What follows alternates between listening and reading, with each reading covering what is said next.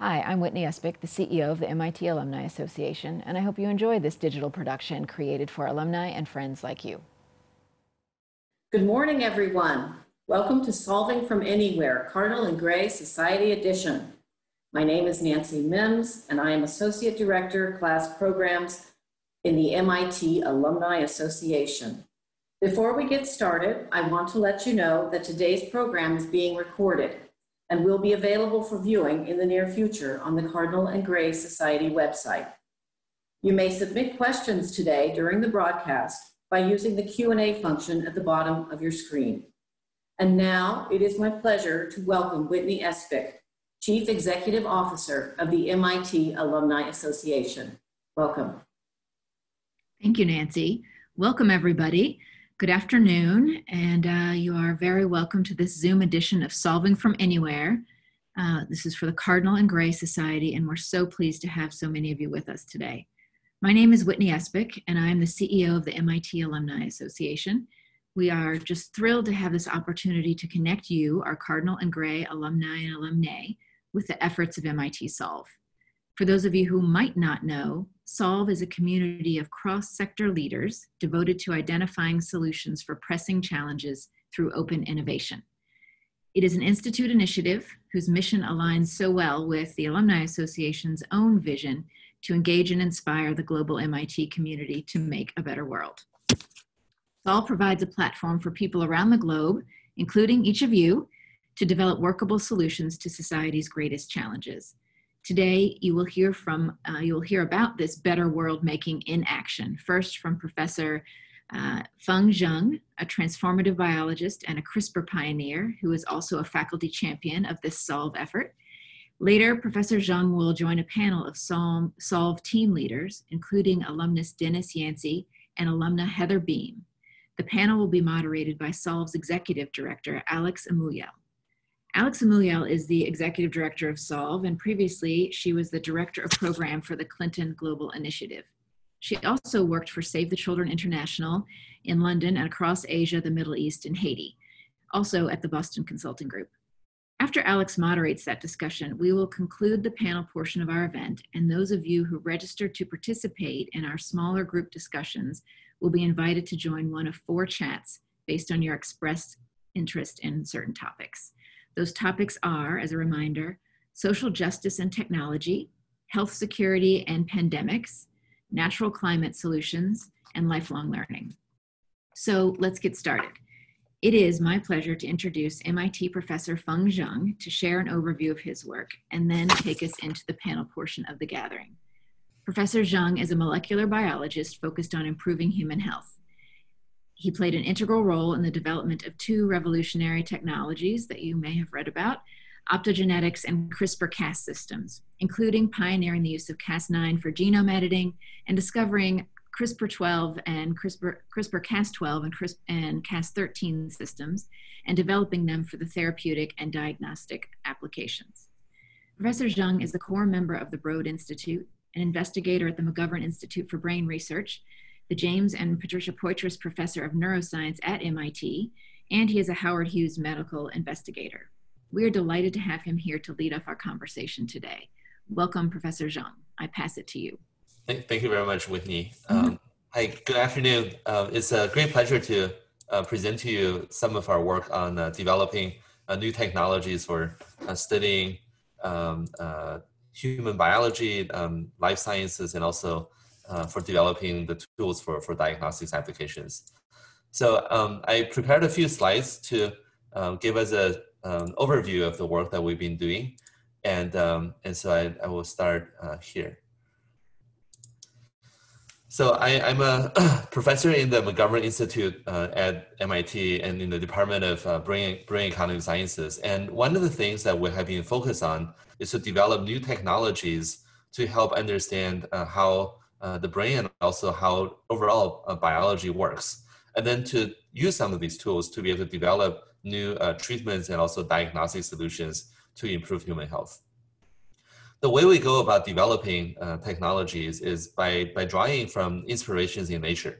So when you look at this picture here, there are all sorts of life around here. There are the trees, there are different kinds of smaller plants, and then there are also many organisms that live in the water here, microorganisms as well as fish and other animal species. Each one of these species have evolved very powerful mechanisms to allow them to survive in the natural wild. And the things that we get inspired from them are the molecular machineries that they have evolved over billions of years to allow them to survive in the natural diversity. And then we can harness some of them so that we can use it to improve human health. So I have two short vignettes that I wanted to share with you. The first one is on harnessing an immune system from bacteria and using that immune system to edit genomes. And this has implications for both studying disease, but also for treating disease and even beyond in agriculture. So the background for this is that a really exciting events happened in the life sciences a little more than 10 years ago. And that is scientists now have the ability to sequence the full genomes of organisms. The genome is the genetic blueprint. And so here are pictures of what the human genome looks like. These are the different chromosomes that are in the human cells. And now scientists are able to read every single letter of these genomes. As scientists begin to read genetic information from many different individuals, they are able to start to identify genetic differences that may underlie disease. So on this slide are 3 different diseases: sickle cell, cystic fibrosis, eye degeneration, just some of the examples where scientists now know what are the genetic differences that can cause these really devastating diseases. And so as scientists discover these differences, one of the tantalizing ideas is that why don't we figure out a way so that we can go into the cells of people who are affected by these illnesses and replace the erroneous sequence with something that healthy individuals have, and this way we can cure them of their illness. And so the way that you would do this in a document would be to have a search and replace function like you have in Microsoft Word. But to do this in the genome of a cell, it becomes a lot more challenging. And so the solution that we have been working on over a little more than a decade now has been to harness microbial immune systems to be able to recognize specific DNA sequences in the genome and then be able to correct it. And so one of these immune systems came from, maybe some of you have had for breakfast this morning, from the inside of bacteria that are used to make yogurt. And these bacteria have evolved, like many other bacteria, a system called CRISPR to be able to fight off infectious agents. And so here's a picture of what the enzymes look like from these CRISPR systems. The blue glob is a protein, the CRISPR protein, and you can program it with an RNA guide, like a search string, and put it into the genome of a cell. So now this protein will search along the DNA, which is here in blue. And when the RNA in red matches with the DNA in blue, then the enzyme gets activated and it will go and make a double-stranded cut in the DNA. That cut allows the cell to target the modification. And so one way the cell repairs the cut is it just removes a little bit of the ends and then put it back together. And this is very useful if scientists want to get rid of something that is deleterious. But even more powerful is that once you have a cut, you have the 2 open ends. And you can now provide into the cell a piece of synthetic, chemically made a piece of DNA that carry the correct information. And this DNA can anneal or basically link to the 2 broken ends of DNA. And when that happens, the DNA will get incorporated, and then you have a precise replacement of the disease-causing sequence. And so this technique is now being widely explored for the treatment of diseases. And one example that we had done in the laboratory was to see whether or not we can use this to treat a mouse model of a cardiovascular disease. So companies like Genzyme have been developing sort of proteins that can bind to a molecule called PCSK9 and inactivate it. And this is a powerful way to be able to reduce cholesterol in the human body. And so instead of using these proteins to get rid of PCSK9, we use the gene editing CRISPR system to then go and find the PCSK9 gene and then introduce a change in the genome that can inactivate it. So basically do the same thing that proteins are able to do, but doing it in a way that you only have to change it once, and then you can have a long-lasting effect in the body. The way we did this is to package all the CRISPR machineries into a virus shown here on the left, and then we can inject this virus into the veins of a mouse, and then the virus would go into the liver, recognize the gene, and then be able to modify this PCSK9 gene so that it is no longer made in the body. And by doing this, we were able to see a very dramatic effect. So on this chart here, this is the PCSK9 protein level that's measured in the blood of these mice. And the gray or black or white line here is the control. So there's no changes in these animals. If you inject in the virus carrying the CRISPR components on day 0, what you find is that about 7 days after the injection, the PCSK9 level becomes sort of undetectable within the blood. And so this is exactly what we wanted to achieve, because by removing PCSK9, we can now reduce cholesterol in the body. So that is just one example of many of the applications that scientists are now pursuing to be able to treat disease. Toward the end of last year, there was really exciting result announced in a human trial where the CRISPR system was used to treat beta thalassemia, a blood disorder, and in the first patient that they tried this on, it seemed to have a significant effect, which is very exciting and promising for a lot of patients.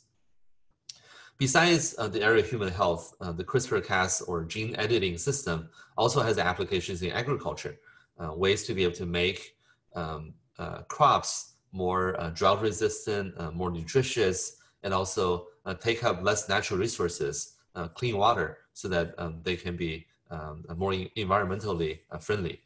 And so here are just 2 examples of produces that have been engineered. On the left side are mushrooms that no longer brown. They don't become sort of very, they don't turn brown and look very sort of unappetizing. And then on the right are soybeans that have been edited so that they have, they produce more oleic acid, which are a healthy type of composition for these soybeans. And there are many other ways that scientists are now using this in row crops, in corn, in rice, and also in different types of vegetables, and also fruits as well. And of course, a technology that's really powerful also has a lot of potential impacts on society. And so one of the major things that have been sort of undergoing public debate is how far do we want to go with gene editing? Do we want to allow society and individuals to use it to modify the human germline? And this is a very contentious topic and is being very actively debated. And so that's kind of an overview around the CRISPR-Cas9 technology. There are a lot of powerful potentials for using this to improve human lives, but also there are a lot of ethical challenges that give people pause as they move forward.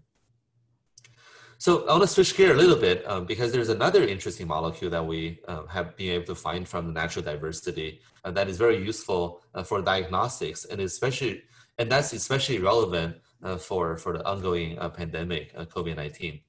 And so the story too is some of the bacteria that are found in the gum of humans have the ability to be turned into a detection system for virus and bacterial genetic signatures. So over here, this is a picture showing a lot of different bacteria in the natural world. They have different shapes and sometimes they string themselves together. And Cas9, what I told you about gene editing, came from one type of bacteria. But if you look at another type of bacteria, there's another molecule called Cas13. And this is a molecule that is what we're able to harness for turning into a diagnostic device. And so using this methodology, we developed a technique called Sherlock, where you can program these Cas13 proteins with a RNA guide molecule so that the guide matches the virus, for example, COVID-19 virus signature. And by using this protein, we can develop a way to very easily read out, for example, using a paper strip to see whether or not a virus is present. And so when you run a paper strip like this, you see whether or not a line shows up. If the line is present, then you know that the virus is present. And this technique, Sherlock, has recently received approval from the US FDA for emergency use authorization. And so that is one approach that is now ongoing. And some of the work that I've been doing in my lab is to continue to develop these technologies and also to develop simple devices that are low cost and easy to mass produce so that we can really get these tests out into the world and try to make a difference for the pandemic. So just to go back to the picture of nature, there really are, we're only really scraping the surface of the natural diversity. And by really looking deep into all of the different organisms in the ecological system, I think there are going to be many powerful biotechnologies that can make very important contributions to making our lives better and also to make our lives more sustainable on this planet. So last but not least, I just want to acknowledge my team.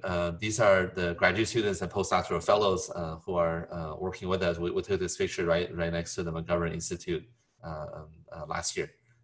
Thank you very much. It's really a great pleasure to be a part of this presentation. Hi, everybody. Lovely to be invited for this Solving Anywhere special event. I'm Alexandra Amouyel. I'm the Executive Director of Solve, and I get to spend some time with all of you, as well as Dennis, Heather, and Professor Zhang for the next few minutes talking about their work and how that relates to Solve and to the MIT communities. Please feel free to start typing in as we go along. Please feel free to start typing any questions you have for the panelists. And then I will open the last 10 minutes or so for I will get to ask your questions to the panelists as we go. As mentioned, Solve is an initiative of MIT, and its mission is to solve world challenges, which is very much aligned to MIT's overall mission to serve the nation and the world in the 21st century, as well as the campaign for the better world. And I think you had this great talk by Professor Zhang on sort of how his work in the research lab translates into real world potential applications to solve world challenges.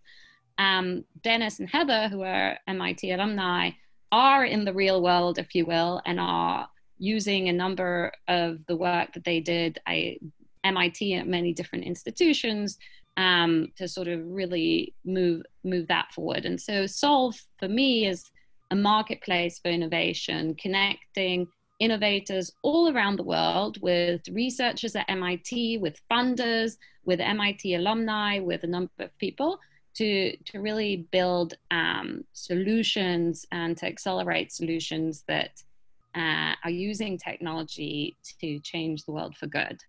But so without further ado, I wanted to start off with our two Solver teams, Dennis and Heather. And let's start ladies first. Let's start with Heather, if that's okay. Would love to just hear from you how, what is your solution, the Practical Education Network, and how has Solve and MIT helped you in that journey? Yeah, thank you, Alex. And it's great to be here virtually with so much of the MIT community. So my name is Heather Beam. I completed my PhD in course 2 about 5 years ago now. And I started an education organization as a side project while I was a grad student at MIT. And shortly after I graduated, I decided to pursue it full time and move to West Africa, to Ghana, where I have lived for the last few years.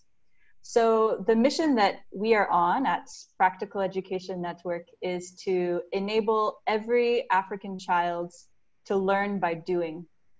So just as I got to experience at MIT and all of you on this call as well, we were fortunate to get to go to a place that, although it was challenging a lot of times, really at the core, we got exposed to so many practical project-based types of experiences. And that's something that is really far from the reality that a lot of students around the world experience in their normal schooling. And so Practical Education Network is working to make that learning by doing experience a reality for more students. So what we do is we do training for STEM teachers across the K-12 spectrum, and we help them leverage low-cost, locally available resources to bring their teaching to life. And I have a little demo here. Let me see if it'll show up on the screen or not. So this may be familiar to some of you, but respiration in the human body is something that you can teach, obviously, by drawing on the blackboard, which is basically what everybody relies on here. Or you can create a model with really simple, locally available things. In this case, a water bottle with the bottom cut off, a balloon hanging inside, and then a plastic bag on the bottom. And then as you pull the plastic bag out, the balloon inflates. And as you push it in, it deflates. So inflation and deflation as the bag is moving in and out. And so this really clearly and simply shows the concept of how the diaphragm interacts in your respiratory system. And as soon as a student does this, they're going to remember it so for such a long time compared to if they were just copying notes on the blackboard. And so we're on this mission to help all teachers across Ghana, across West Africa, to be able to incorporate these types of resources into their normal teaching. And we were fortunate about 2 years ago to be selected into Solve's class for teachers and educators. And it's been an amazing experience. Solve has an incredible community of the diverse range of stakeholders Alex just described. And it's been great to be able to enter into that and get their support, even now, a couple of years later after having been in the official cohort. So that's my intro. Thanks. Wonderful. So Dennis, tell us about Marauder. I hope I'm pronouncing it right. Marauder Robotics, and what you're seeking to solve with Marauder, but also how Solve and the MIT community in general have helped you throughout this journey. Thank you for allowing me on here. My name is Dennis Yancey. I'm a class of 1997 in course 10 and 5. And then I went on to get my master's and PhD from Stanford in chemical engineering as well. My co-founder, who we've been friends since middle school, so 25 years, he's a roboticist and he does biomimicry.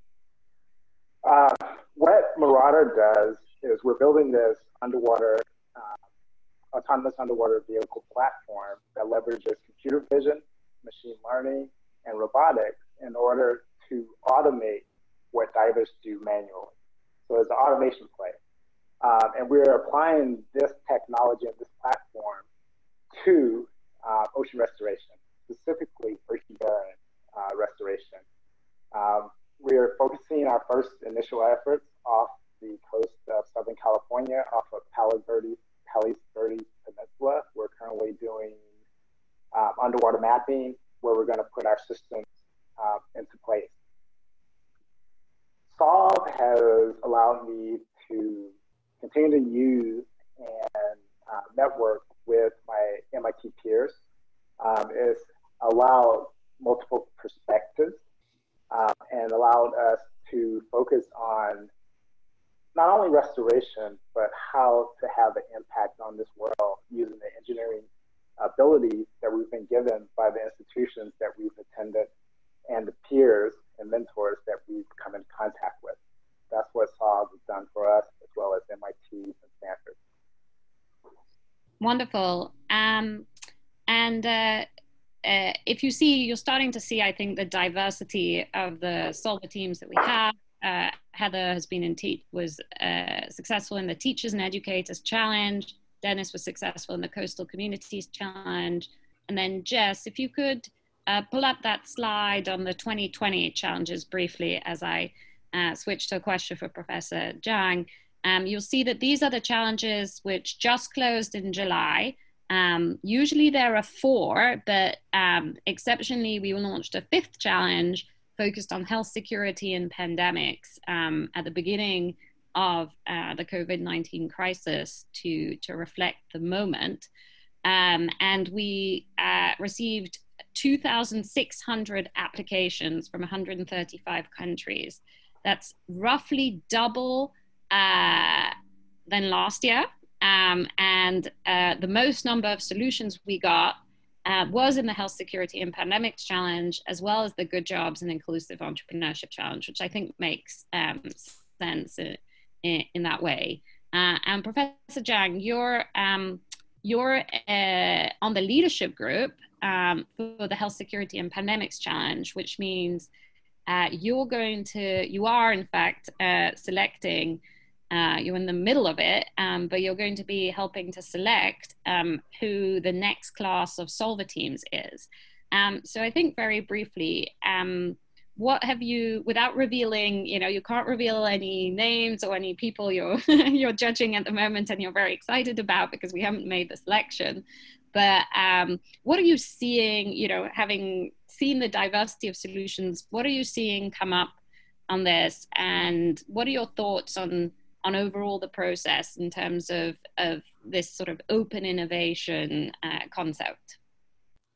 Yeah, I think there's a lot of very exciting ideas that have been proposed and a lot of really passionate and motivated individuals. I think we're seeing really a lot of sort of different approaches where there's quite a bit of ways that these different groups will be able to interact with each other to sort of help each other achieve the common goal. And I think there's going to be a lot of sort of collaboration that will happen as a result of this. Specifically, the pandemic area has been something that is very much on the top of the priority list, especially given what we're faced with right now. So there are a lot of great ideas that are focused on producing low-cost, rapid, sort of easily scalable solutions, so that it'll be possible to very rapidly spin up solutions to be able to monitor, track, and also to contain the spread of pandemics. So I think overall it's very, very exciting, and it's also great to be sort of all part of the MIT community pushing to make a positive impact. Yeah. Thank you so much, and especially because we know you're very busy. So thank you for taking the time on that. And I think you're absolutely right. When we select the class of Solver teams, we don't select one winner for a challenge. We don't believe that there's one silver bullet solution that's going to solve these big challenges. We select a class of, it depends, but 6 to 10 is usually what we do. And that's really this portfolio approach to innovation, and thinking that you need, in fact, a diversity of solutions across technology, geography, the people who are bringing these solutions forward. And indeed that you see collaborations, solver to solver, because they have complementary solutions, but also obviously solver to member, solver to MIT researcher, et cetera, et cetera. So talking a little bit about one of these partnerships, Heather, one of our members, Mike Christian from an organization called Somebody Else's Child Foundation, and is working with you on a new partnership recently. So could you tell us a little bit about what his support is going to allow you to do in terms of expanding your work? Yeah, we're so grateful that Solve connected us to this foundation, which is based in Boston and has been supporting various things related to children and youth in a lot, especially in the Boston area, for quite some years. And we're excited to get to be their first partner to work in West Africa and hopefully build on some of the learnings that they've had working with children and youth for the years. So what we're doing with them is in line with what we are now pushed to do because of COVID. So as you can imagine, our work has all been in person, given the hands-on nature of what we're promoting.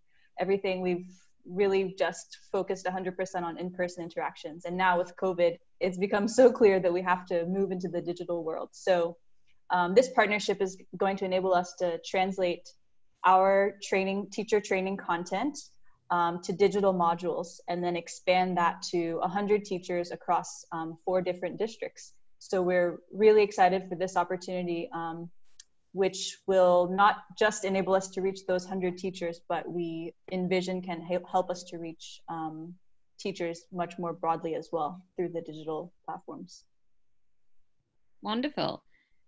Moving to you, Dennis, I guess, how has COVID-19 affected your work? And maybe the answer, it hasn't, or maybe it's made it harder because the sustainability questions are being put to the side. But I'm interested, sort of, what is the impact of COVID-19 on your work, and how are you dealing with that, and if it's difficult?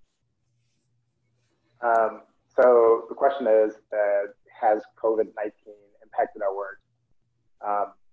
Actually, it hasn't.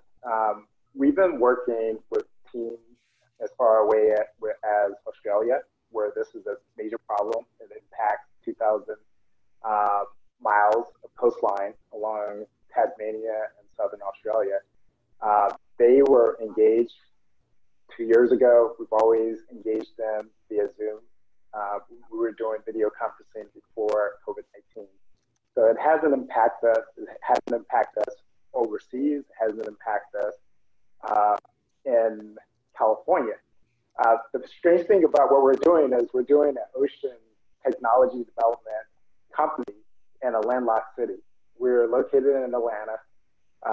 We're not on the ocean. We have to go to our clients. Most of our clients are 2 or more time zones away. So we've always managed this. And so it was really easy. It was seamless when COVID happened.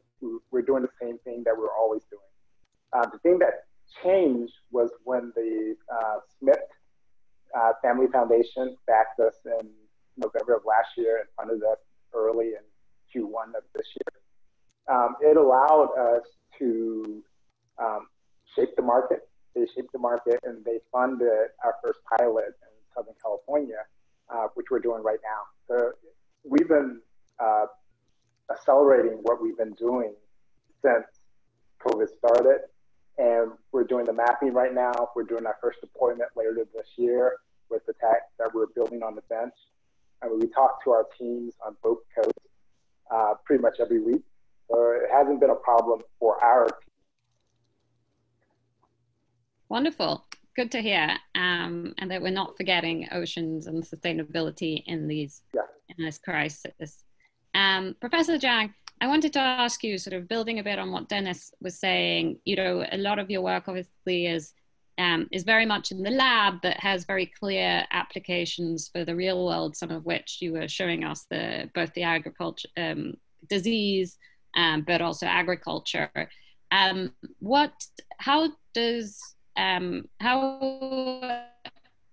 has MIT, but also the broader innovation ecosystem around Kendall Square, how does that help translate from the lab and the research you're doing to actually these applications in the real world, and especially, I would say, to the most unmet needs? And is there a challenge there, or is that working? Is that working well?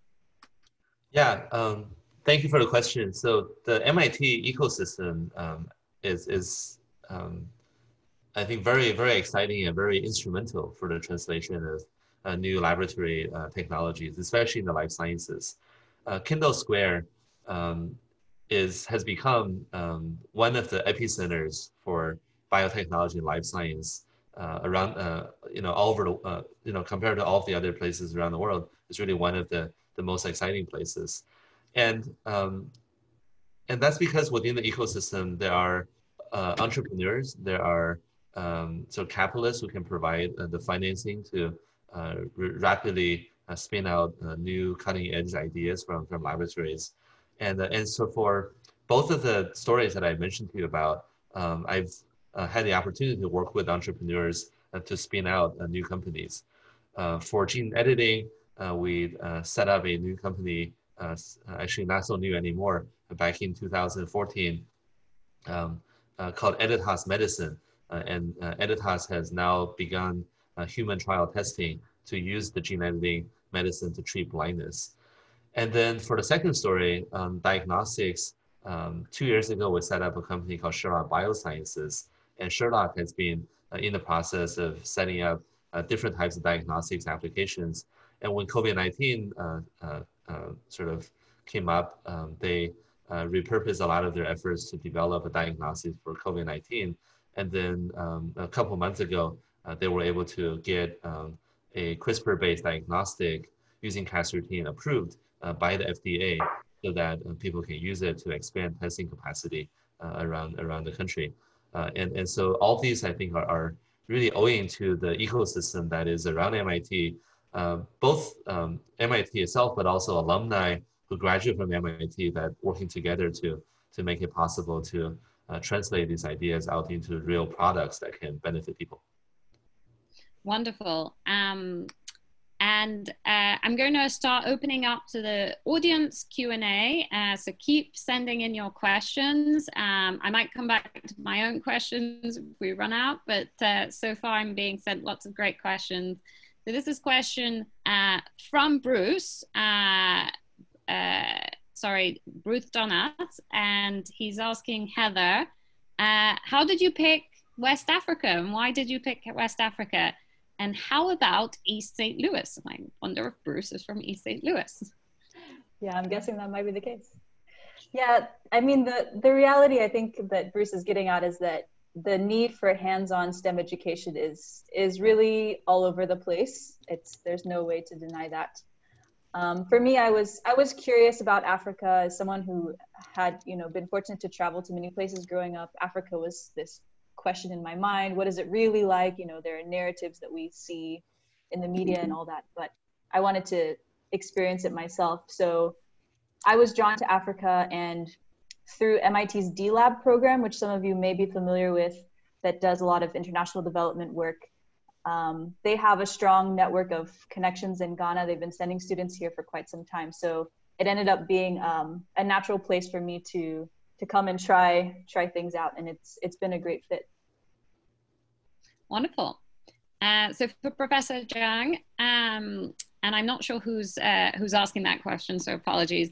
But how has the food industry, or how have the food industry and then consumers responding to the use of CRISPR for genetic modification of foods? Is it a good thing, a bad thing? Are they even realizing that this might be coming up? That's a really great question. CRISPR, of course, is still in the very early stages of being applied in agriculture, and there's something that is very different about using CRISPR to modify plants that is not the same as genetically modified organisms. GMO organisms typically involve the introduction of a transgene. So this would be a piece of genetic information that has never existed in that plant before, and then the scientists are putting it into a plant to confer a new type of activity, maybe resistant to a certain type of pesticide, or have some kind of insect resistance function. Using CRISPR to edit is very different. CRISPR is more like accelerated breeding and ways to be able to more rapidly generate more variations in the plants to find new traits. Usually the way CRISPR is being applied is you may sequence a plant species and figure out what are the genetic features that make a desirable trait. So for example, if you have a apple that is big and juicy but not so sweet, and then you have a tiny apple that is very sweet but not big and juicy, you may figure out what are the genetic signatures for each one of those properties. And then using CRISPR, you have the ability to combine them together. This is what people would do normally for agriculture. They will cross these different species to get to the combined trait. But with CRISPR, you can do it much faster because you don't have to go through years of crossing and breeding to select out the feature. These are, of course, very nuanced differences, and I think it will take some time to sort of inform and also to really get the details out so that people have a full understanding of what the differences are. Wonderful. And while I'm at it, so that was a question from Jeffrey. Thank you, Jeffrey. And then while I'm at it for yourself, another one, Professor Zhang, from Rod this time, which I like a lot. So Rod understands the concept for how to change a cell from your presentation, but how do you change all the relevant cells in the body at the same time? Yeah, this is actually one of the most difficult challenges that are faced by gene editing. Right now, what people do is they treat using two methods. The first is called ex vivo treatment. So what that means is you take cells out of the body, and this works for the blood system because you can take blood cells out, modify them, modify almost all of them in a petri dish, and then put it back into the body. The second approach is more challenging. It's called in vivo editing, and that requires going into the body. And this is where you're exactly right that there are way more cells than we can potentially get hold of and modify.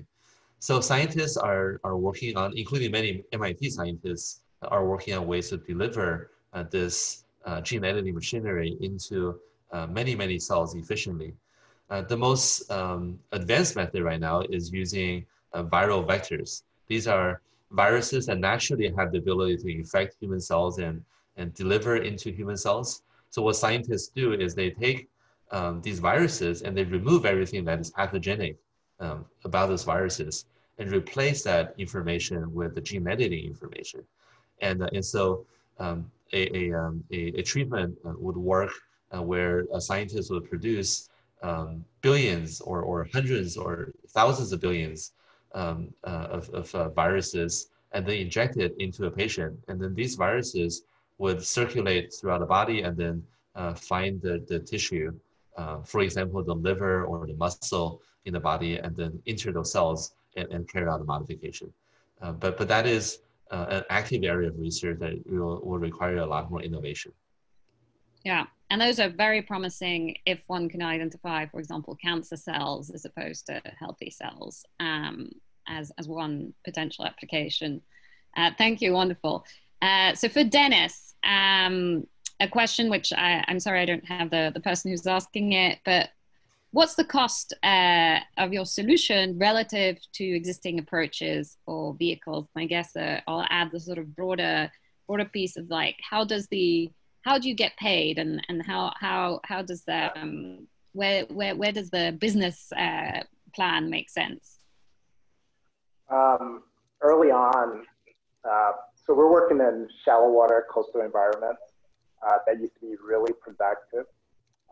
Every other breath that people take usually comes from plants in the ocean environment. Cheap protein for growing population comes usually from the ocean. It comes from seafood. How we get paid initially is by doing the restoration. We're providing a Internet of Things type of technology that will allow marine managers to manage ocean environments from their desk. We're putting hardware that will be able to actually do things in the ocean.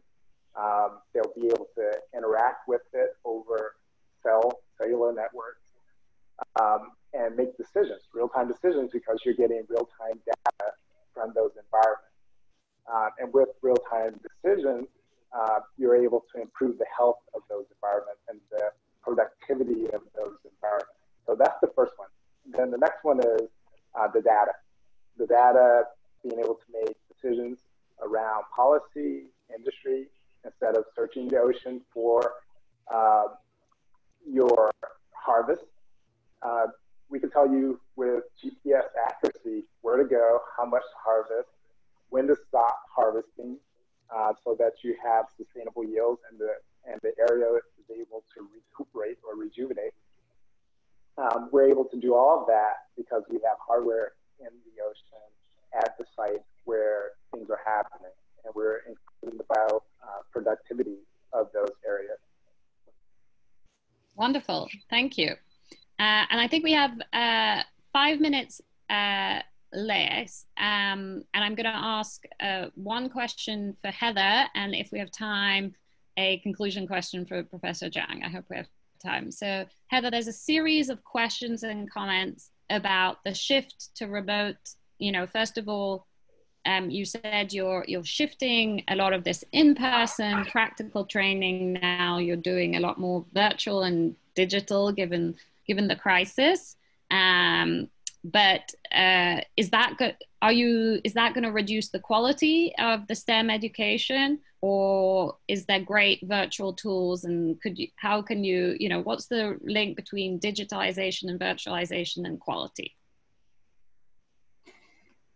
Well, I can't answer that question concretely yet without having gotten far enough along to be, completely honest.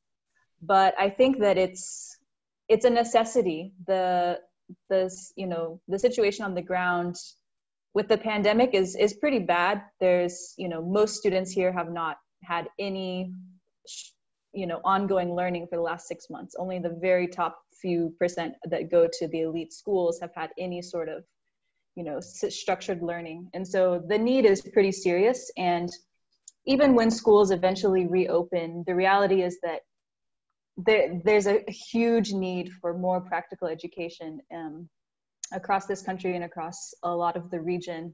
And so if it means that, if going virtual means that we can reach more people, but they don't get they get 90% of the experience or something like that, I think it's still a good direction to go. So these are some of the trade-offs I think we have to make given the situation we're in. Wonderful. And so to conclude, for Professor Zhang, and this is a question, I'm going to mispronounce the name, I apologize. Shyamada Spananji, thank you for asking this question. So MIT and its surroundings, Kendall Square, has emerged as this sort of wonderful innovation ecosystem. What do you think are the key factors contributing to this? But then what is required to really duplicate this in other locales, whether that was in fact Ghana or a number of other places? How do you create other innovation ecosystems around the world? Oh, that's a great question. It's a tough question. I'll tell you what I think from my perspective. I think MIT and the Cambridge, Kendall Square area is very successful because first and foremost, it's got MIT, which is a very prestigious, has a long history of producing innovation and has a lot of really sort of motivated, but also practical people who are a part of the MIT system. And then at the same time, I think what is important is kind of the environment around here where it's not just MIT, but also industry and the school and also the industry being willing to work with each other to foster sort of collaborations. And I think all that together is what really caused this big boom in the Kendall Square area. With Novartis moving into Kendall Square or Cambridge, and then with a lot of the other big and also small startups that are starting in this general area, that density, I think, reached a certain tipping point that is now just sort of flourishing on its own. To create a new ecosystem, I think, starting from a top tier sort of academic institution as the hub is I think is a great way to do it. You see this out in the West Coast too. Right next to Stanford, you have Silicon Valley, and that also began with a top-tier academic environment as the seed. And then what is important is that academic environment has to be practically minded. So having an engineering tendency and thinking about how to develop solutions rather than only building ivory tower academic science is also very important. And not having the perspective that industry is evil or anything outside academia is not pure, that is also very important to make this all succeed. Wonderful, thank you. And in a sense, I would say that Solve is trying to be an open innovation ecosystem around the world, and it is obviously much more virtual and diffuse. And the equivalent thinking would be, the MIT on-campus learning experience versus open learning and edX and all the sort of courses. And it's not quite the same, but it's trying to allow a lot more people to reach a lot more innovators to be part of a virtualized innovation ecosystem. So that's sort of a good segue back into sort of what Solve does overall. So we're going to be switching now to the workshop portion of our event that will be led by one of my staff members, Pooja. Pooja is an MIT alumni from electrical engineering. She'll lead you through an interactive workshop. You'll have to log in. We'll explain it. You'll have to log in and through a different link to get the workshop part of it, because we're moving from webinar to sort of the interactive Zoom. But other ways to stay engaged with us.